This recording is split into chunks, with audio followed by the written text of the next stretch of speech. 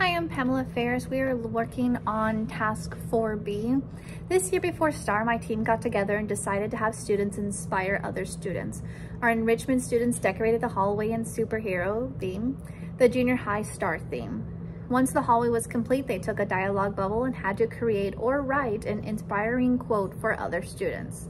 The dialogue bubbles were then displayed in the hallway by their enrichment teacher.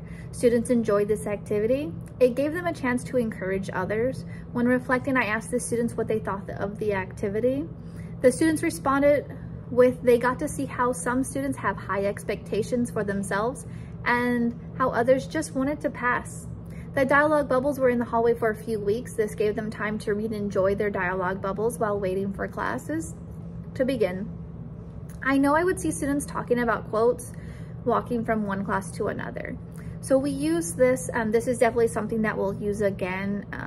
Being able to post their information out into the hallway gave a opportunity to see their other work and other people's expectations.